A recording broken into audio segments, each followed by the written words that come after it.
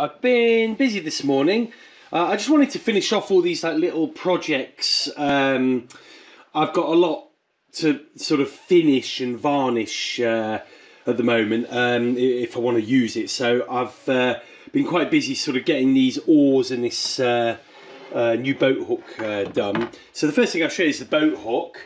This was my existing paddle and I thought I didn't want to waste it. It's really well varnished. So I actually, I've done some videos on creating the boat hook. And what I've done is I had to re-glue this because it's split. It was quite good, but I've just given it a epoxy plastic sort of coating. I also coated this nail as well, which should hopefully help stop that corroding. And I've given it a good test and it's really quite strong. So there was quite a gap in here, so I just filled it with this epoxy plastic, which hardens really hard. It sands quite well as well if you want to just tidy it up.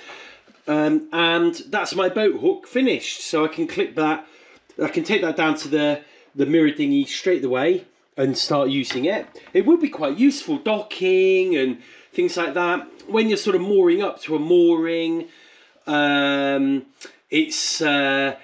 you're sailing, it can be quite tricky to do that on your own.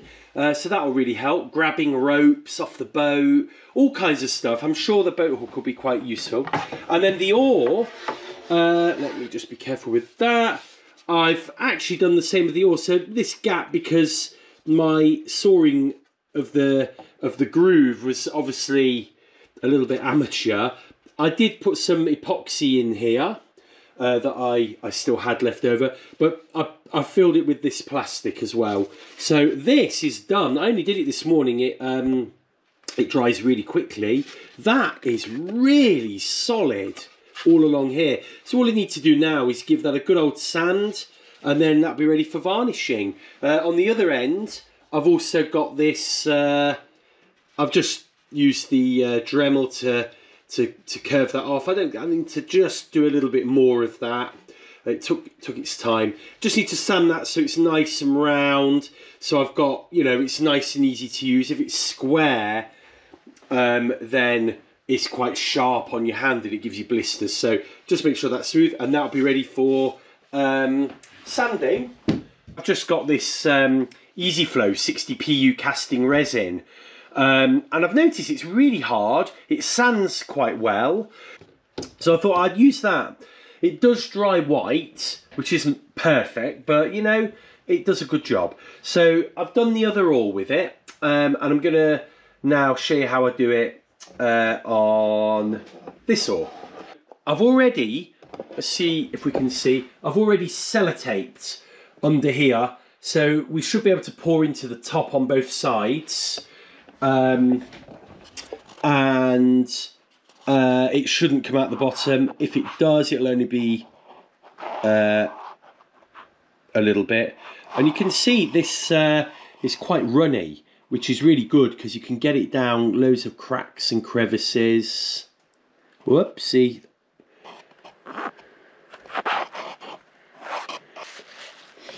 So let's just tidy it up a little bit there. I'm hoping once you've sanded it, you should be able to varnish over the top of this. I mean, it is pretty much just epoxy. It's a resin.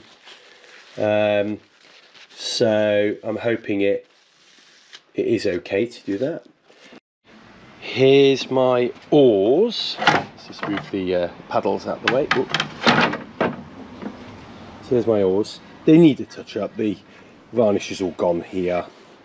The bottom there, and you can see they've got a little bit of staining, but they're in pretty good nick. I'm going to give them a sand, and I'm also going to sand the paddles today as well. Get those finished.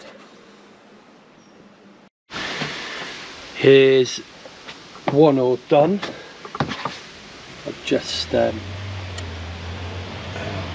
wiped it down so it's a little bit patchy, but you can see I got rid of most of this black stuff that was there.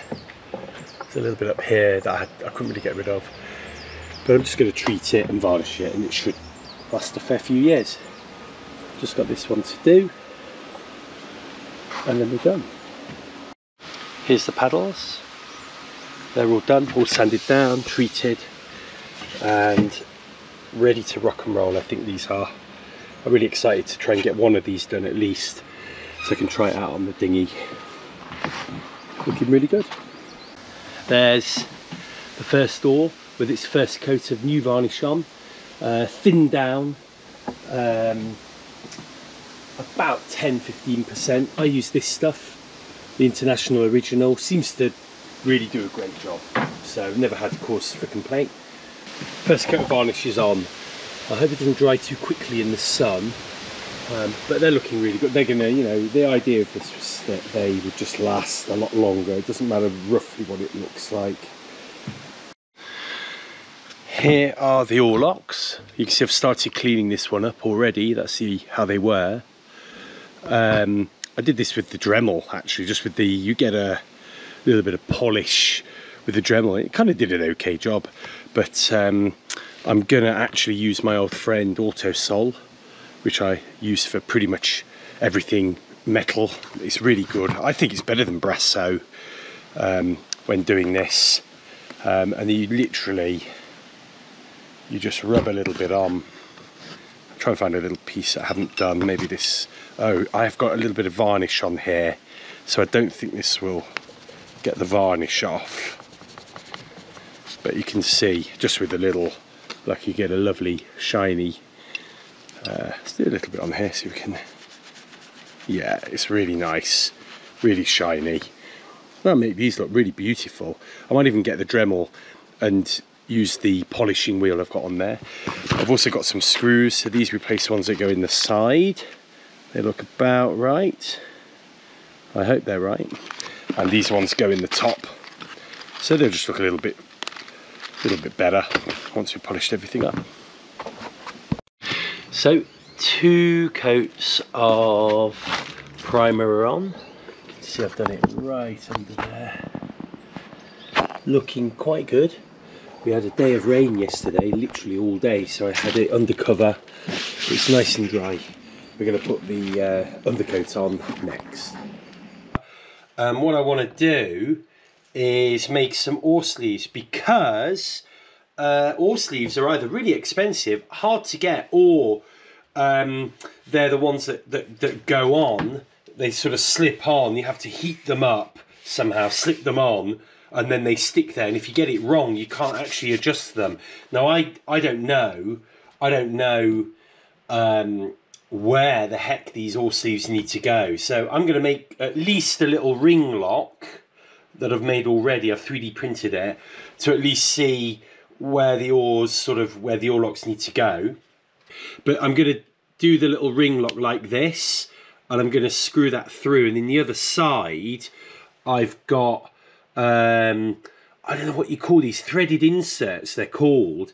What you do, you melt these into the plastic and you create a thread, and I've got another screw here that then this screw will go in. Now I don't know how much pull out force these things will be able to do, but we're going to find out. It's not much, because you can see the amount of force I need just to push that like that isn't much. So I'm going to try and get this hole sorted. I'm going to get a little thread lock melted in there, and then we'll see if we can do a bit of testing on the oar. And all you do with these is you put it over the hole. Immediately I can see this isn't really going to be big enough, and then you just heat it up, and you should see it suddenly melt. There we go, and it goes into the hole. But I've got a slight problem here, because I've not made my hole anything like big enough, so I'm gonna have to try and get that plastic out of there without upsetting the rest of it. Just out the middle, otherwise I can't. Actually, that's done a good job of it. So it's not pretty, this one, but when that sets, you'll see I've got a thread now in the other side. This will now go through here. So let me just get a screwdriver for that. There we go. Let's just get a screwdriver because that's quite tight. Let's just move that out of the way. And you'll see that screws through.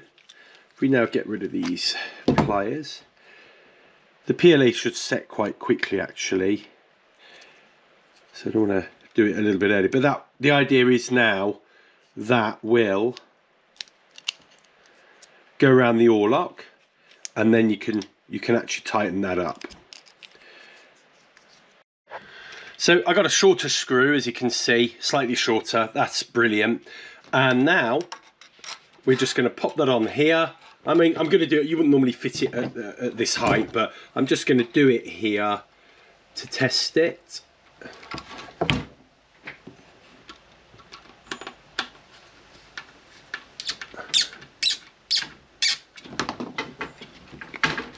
So it still spins a little. The fear was that there'd be too much tensile strength on this and it will eventually just pull it out, but you know, we're going to see. So that's not spinning. You can spin it, but it's good enough. I've just soldered these little grommets in. It's so difficult to do them without knocking the camera over, etc. You'll notice that I've doubled the width of this collar. So that was the old one. Yeah, there, or this one. I've doubled the width of the collar. So that should give us 2 screws which will share the load. So I'm going to do another one of these. Put it on the oars. Put them on the oars when I go on the condor the first time. And then we'll see if they work. So the varnish is dry, ready for the next coat. It's a little bit rough because I thinned this varnish down so it would soak into the wood, and that has the effect of just bringing the grain up a little bit. So I'm just gonna, I've only got 240. You really need 320 or 240 grit. Give it a very light sand just to smooth it down, and even that's done it, just to smooth it down, and then we put the second coat on.